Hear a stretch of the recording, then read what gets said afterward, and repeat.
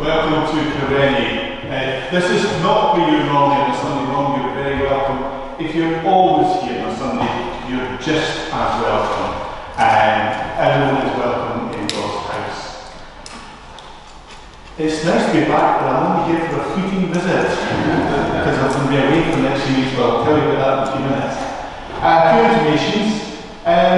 First one is there's a lot of intimations. Presbytery Clerk, new Presbytery Clerk, Alex Shuttleworth has started producing this little printout, handout thing. So I'll leave that on the table in the church hall afterwards, so if anybody wants to have a look at that, it's got some bits and pieces on it that I'm not going to mention here directly. So, but some intimations I will mention.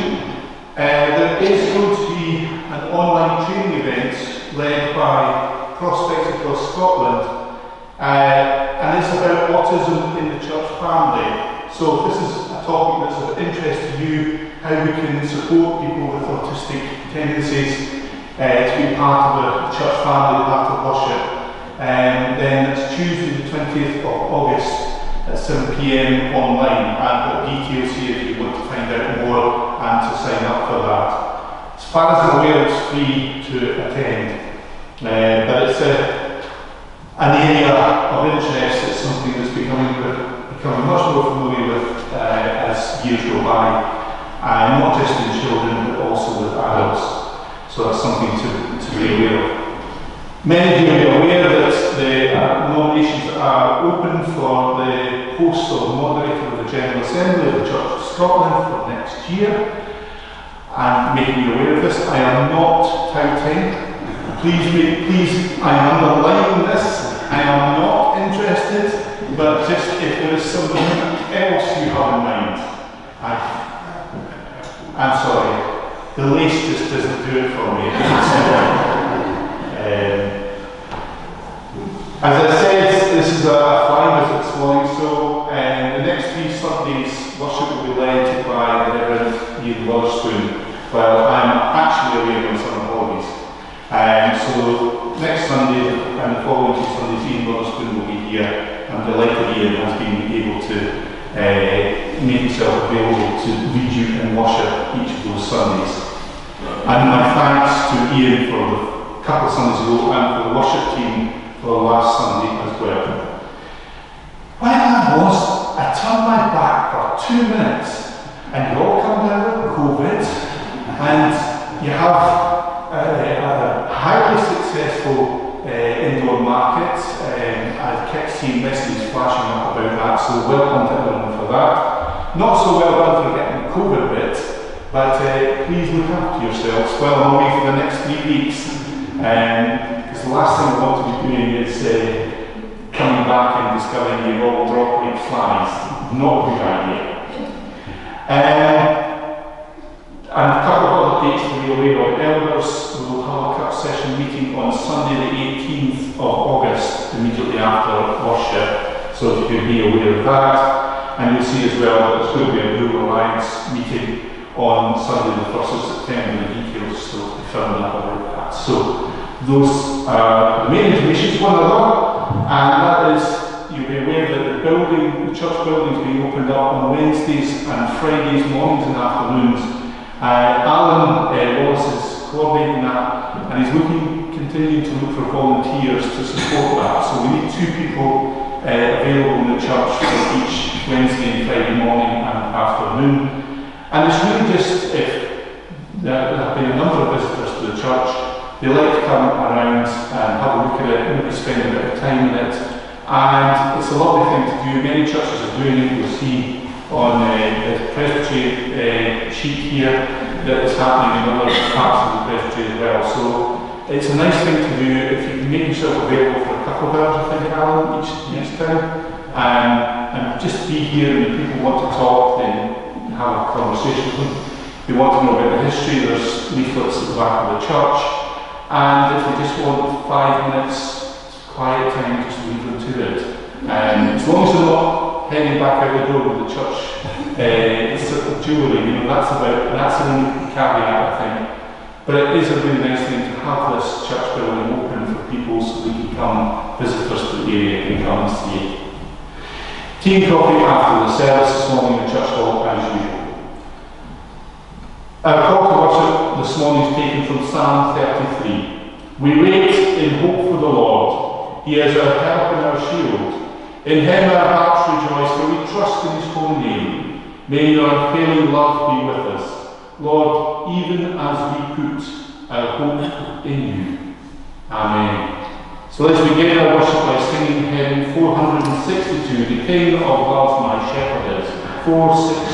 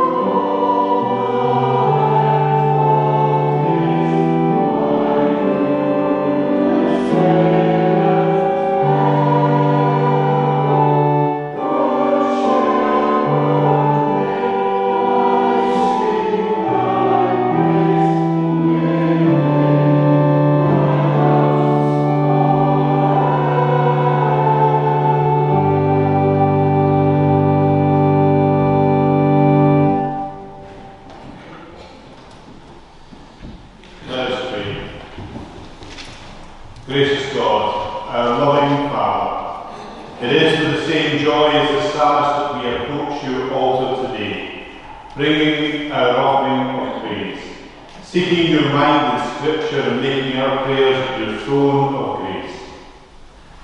We give thanks for your invitation to be bold in these approaches, For it is at your very throne where we find grace. We find it too at every encounter we have with Christ our Lord.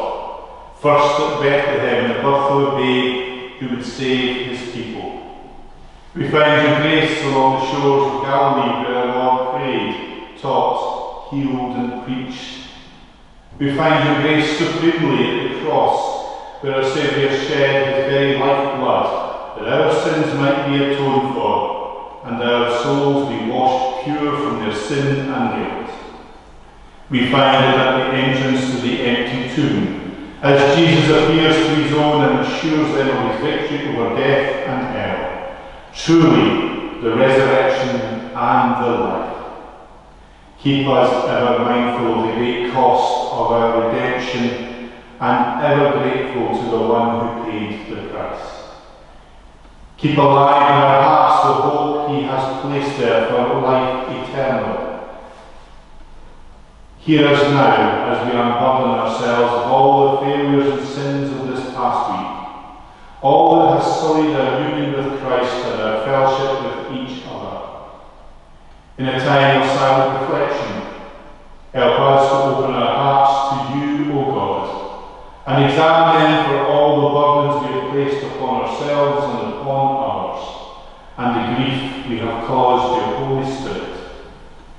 Hear us now in the silence of this moment.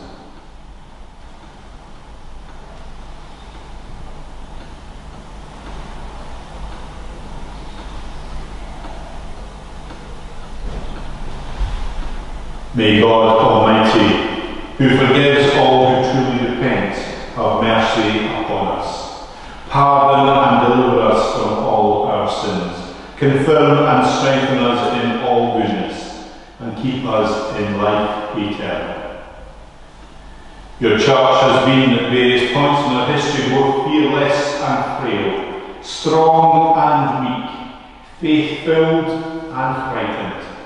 Through it all of our history, you have raised up people who have been prophetic, bold and faithful in their witness to you. We thank you for those who have carried your truth as a shining lamp in the darkest of days. For those of your church today whose voices have been silenced in different parts of the world by oppression, persecution and imprisonment, we pray that your grace might sustain them. By your Holy Spirit's presence, be to them their rock and refuge, their shield and strength. In our prayers we give thanks for the heroes of the faith, without whose example your church today would be the poorer. Give us the courage to answer your call to follow, like Abraham, to be honest in our prayer, like Hannah, and faithful, like Ruth. Give us the strength to stand up for what is right, like Daniel, to be courageous in our response to God, like Mary, and to trust you completely, like Joseph. Give us the conviction to be bold, like Peter, and confident, like Paul, as we spread the good news. And now we join our voices together with those around the world in the prayer Jesus taught us, saying, Our Father, who art in heaven, hallowed be thy name. Thy kingdom come, thy will be done on earth as it is in heaven. Give us this day our daily bread, and forgive us our debts as we forgive our debtors. And lead us not into temptation, but deliver us from evil. For thine is the kingdom, the power and the glory forever. Amen.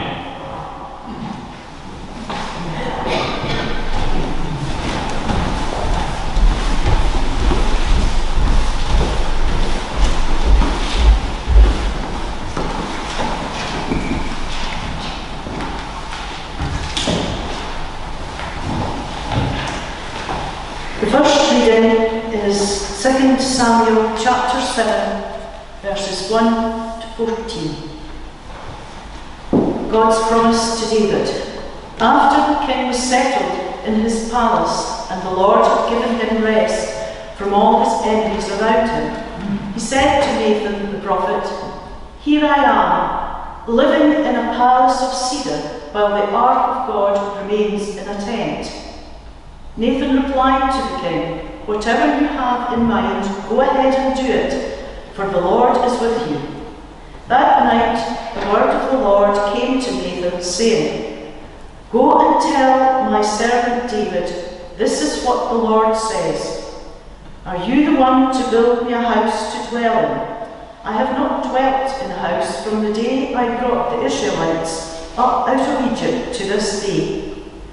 I have been moving from place to place with a tent as my dwelling. Wherever I have moved with all the Israelites, did I ever say to any of their rulers, whom I commanded to shepherd my people Israel, 'Why have you not built me a house of cedar?' Now then, tell my servant David, this is what the Lord Almighty says. I took you from the pasture and from following the flock to be ruler over my people Israel.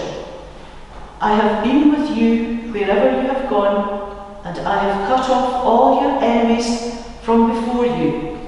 Now I will make your name great, like the names of the greatest men of the earth, and I will provide a place for my people Israel, and will plant them so that they can have a home of their own and no longer be disturbed.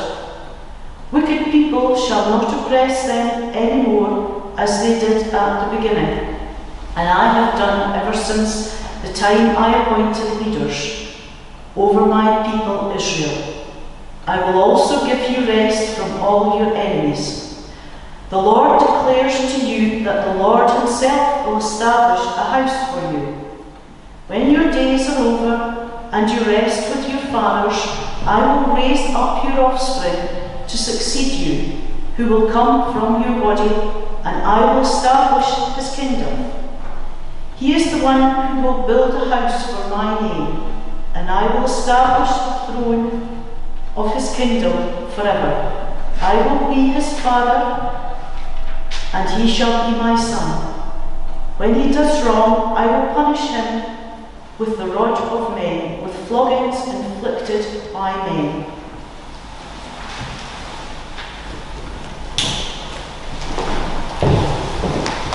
Let us sing again from the hymn book in 252, As a Fire is Meant for Burning, 252.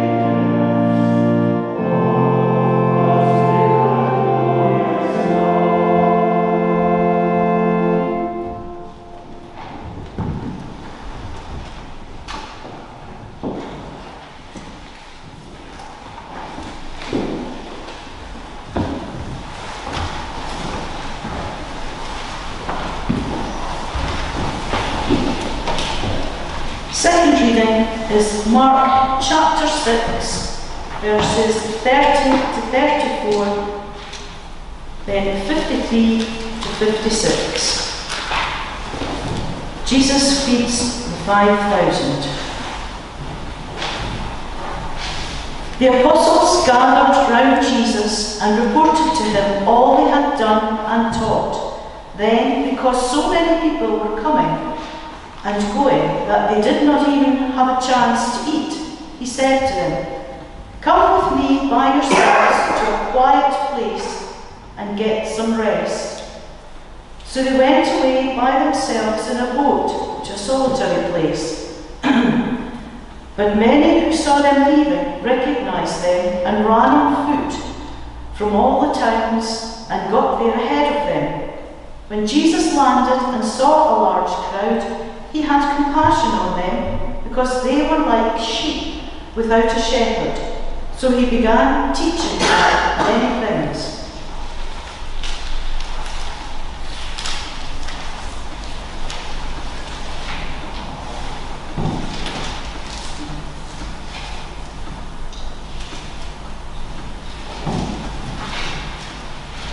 When they had crossed over, they landed at Gennesaret and anchored there. As soon as they got out of the boat, people recognized Jesus. They ran throughout that whole region and carried the sick on mats to wherever they heard he was. And wherever he went, into villages, towns or countryside, they placed the sick in the marketplaces.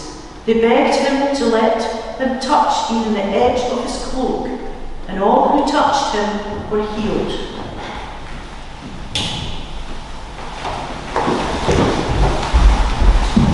Thank you, Jeanette.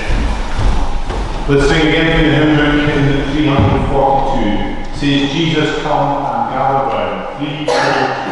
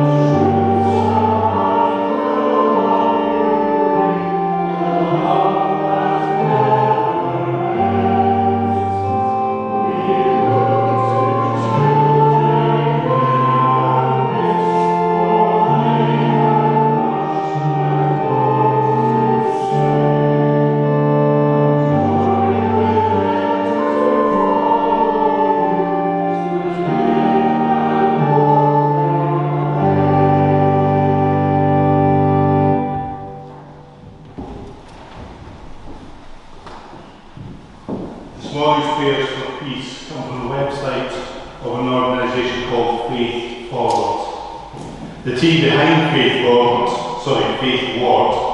is a group of Christians associated with the Reformed Church in America. And they state that their aim is, we want to follow Jesus forward into the future of the church, wherever that leads us. Let us pray. Almighty God, all thoughts of truth and peace proceed from you. Kindle in the hearts of all people the true love of peace.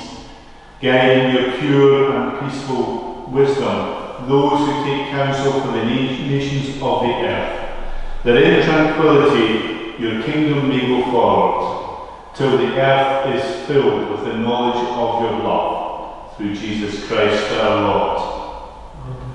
Almighty God, who through your prophets foretold the day when swords would be beaten into plowshares, and who in Jesus Christ made peace through the blood of the cross, pour out your Spirit on all people everywhere, so that we may be delivered from hate, hostility and self-seeking, and find our peace in your will.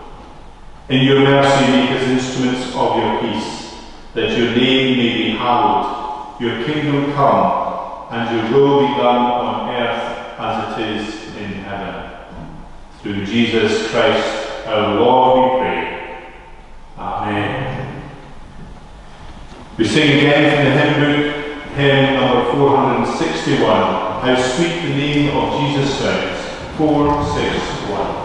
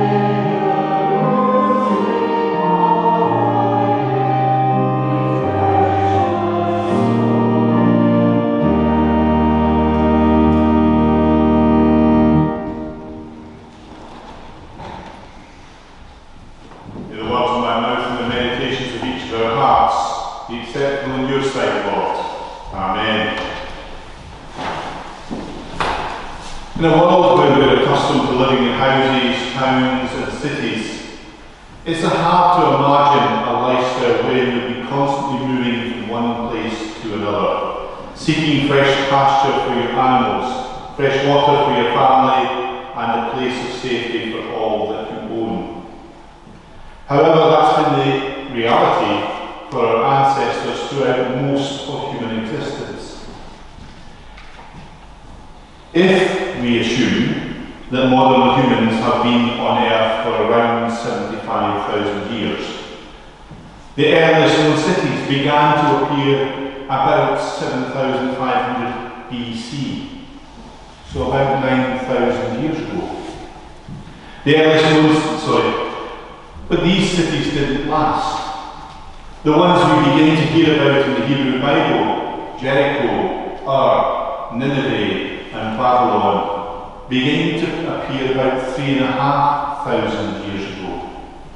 But the vast majority of people continue to live a nomadic lifestyle. Therefore, by the time of King David, it was still common for people to keep their possessions to a minimum, measure their wealth by the size of their flocks, and ensure they could pack everything up and move to a new location on a semi-regular basis. Over recent weeks, we've been following David's rise from shepherd boy and the youngest in his family to become God's anointed one as the second king of Israel. And today we pick up his story at the point when things have begun to settle down after many years of conflict, both internal conflict with Saul and his family, as well as the external threats posed by the Philistines and other neighbouring tribes and nations. Now David has been granted peace and the chance to begin to secure his legacy. He's living in a fine palace, but he's aware that the Ark of the Covenant has been languishing in a tent near a place called Judah for many years, looked after by the family of a man named Abinadab. David has made his home in the hilltop town of Jerusalem, by today's standards little more than a hamlet, in those days considered to be a city. David felt it was a good time to bring God's Ark to be at the centre of a new capital city, and so he consults the prophet Nathan to gain God's permission. David is granted that permission, but he's also told that the Ark must remain in its tent. Any plans David had for building a permanent temple would be delayed, and it would be David's son Solomon who would have the honour of providing a permanent home for God's presence. Our Gospel reading is a couple of short selections from Mark's Gospel that top and tail the feeding of the 5,000, and they serve to highlight the peripatetic nature of Jesus' ministry. He had no permanent base to work from, and even when we're told in Mark chapter 2 that Jesus was at home in Capernaum, the house was so crowded that 4 friends broke through the ceiling to lower their paralysed friend down to Jesus to be healed. In reality, during the period of his active ministry, Jesus was constantly on the move, travelling from village to village, back and forth to Jerusalem on many occasions, never staying more than a few days, or, as we've just read, only staying a few hours in any one place. It's hard for us to even begin to place ourselves in the shoes of Jesus and his disciples, constantly on the move, constantly surrounded by people, constantly being asked for healing and teaching and blessing. I cannot think of a modern equivalent. Yet, for what's reckoned to be the better part of 3 years, Jesus did just that, day after day, week after week, month after month. There were some quiet moments when he was able to escape to a mountaintop or a deserted place to commune with his Father, to receive restoration and refreshment before the next onslaught. And there were a few times he was able to spend teaching his inner circle, the disciples, but those appear to be rare moments of respite in what was otherwise a constant turn of people. In modern times, we've become used to having a permanent home, a place where we can retreat to when life is hectic. But for many of our ancestors, those places, those dwellings were only flimsy affairs, consisting, you can tell I mean a holiday, can't you? My tongue is getting more and more twisted. Consisting of little more than straw and wood. In communities like Kilrenny in ancient times, the only solid structure would have been a church building, made of stone, and the anchor of its community, while those living around would come and go. Some spending lifetimes here, others maybe flitting in and out. Look around the graveyard. Look at the memorials. How many of those commemorate people who travelled far and wide? Sailors, merchants, so many others. Some returned to Kilrenny to retire and live out their old age. Many others never returned in body, but are commemorated here in spirit. And I know that for a number of you here, you've spent your lives working in other parts of the world or moving around the country to make your living. Again, returning here to your spiritual home to retire and enjoy the fruits of your labour. God refused to let David build the temple in Jerusalem because he knew his people still needed time to settle down, to truly become a people of a place. The next generation were granted the privilege of building the temple, but it only took a few more generations until the Jewish people had once more uprooted and were taken back into exile. They returned after 80 years, but it took them hundreds of years to restore the temple of God. In the meantime, God continued to be their people despite the lack of a permanent home. Jesus knew what it was to be itinerant, to wander the countryside, and no doubt to sleep in the fields when there was nowhere else available. Sometimes we need to be reminded that nothing built by human hands is truly permanent. Only God can offer that level of stability. Our task is to worship God wherever we find ourselves. And sometimes that will be in a building like this. Sometimes it will be in a field, or on a beach, or a mountaintop. Wherever we are, God will be with us.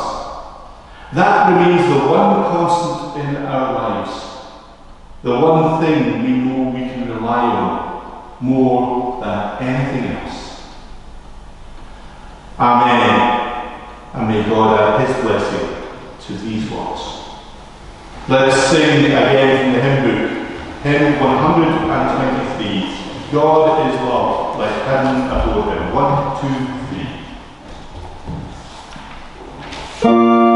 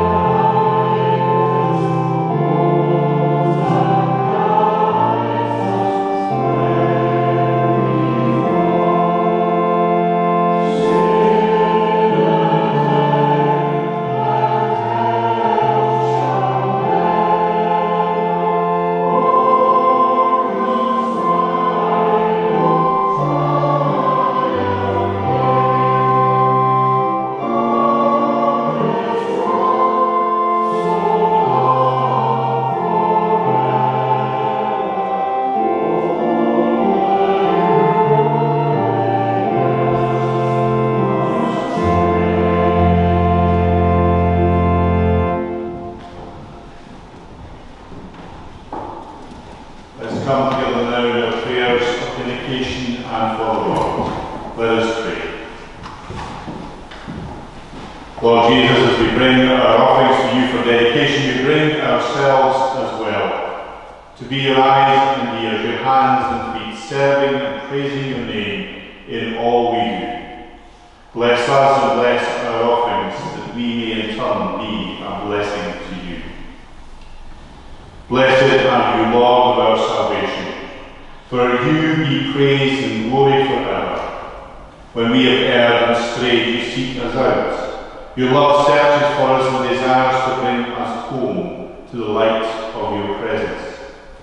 As we rejoice in your Son as the Good Shepherd, stir in us the same compassion for others that you have for us, that we may help to reveal your glory in the world.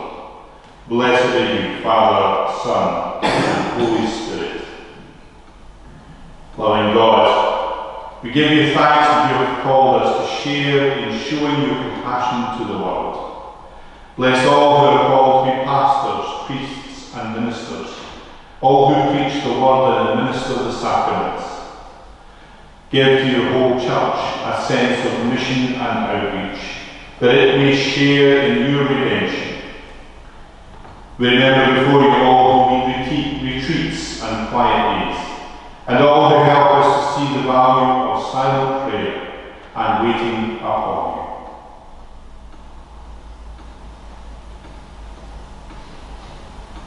you. Lord, we come before you. In you is our peace.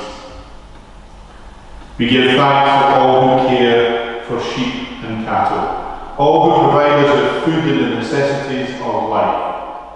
We ask your blessing upon all who have been made homeless or stateless.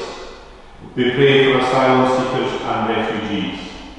We remember in your presence all who are suffering from hunger or poverty, and we pray for all who are seeking to care for them. Loving Father, we give you thanks for our lives and all that we have. We seek your blessing upon our homes and our loved ones.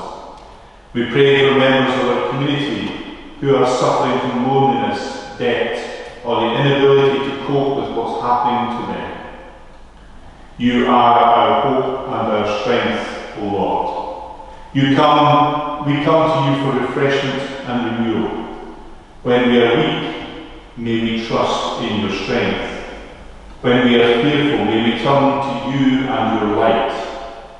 We pray for all who are struggling at this time. We remember before you the troubled in mind and the distressed in spirit. We ask your blessing upon friends and loved ones who are ill, and we pray especially for those who have been recently taken into care.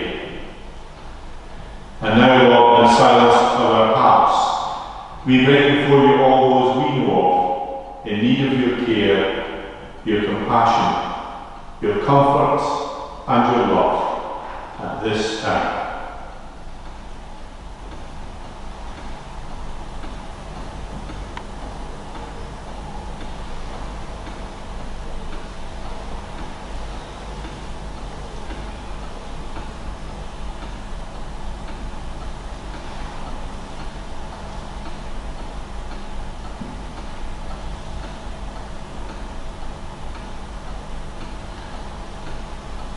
Lord, we come before you.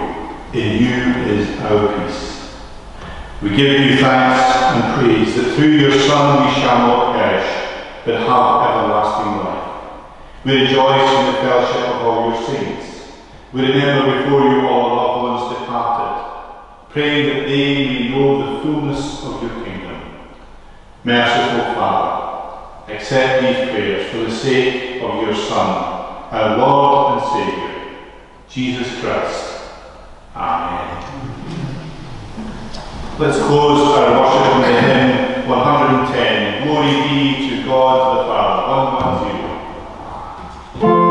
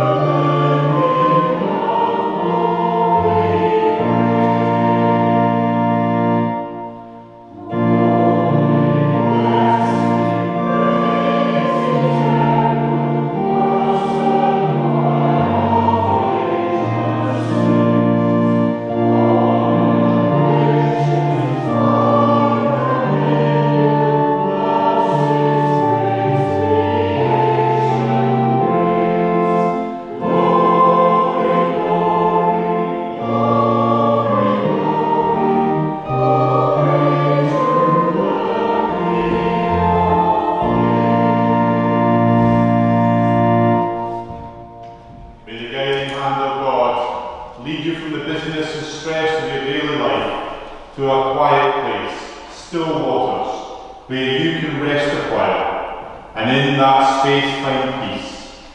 We ask these things in the name of the Father, the Son, and the Holy Spirit.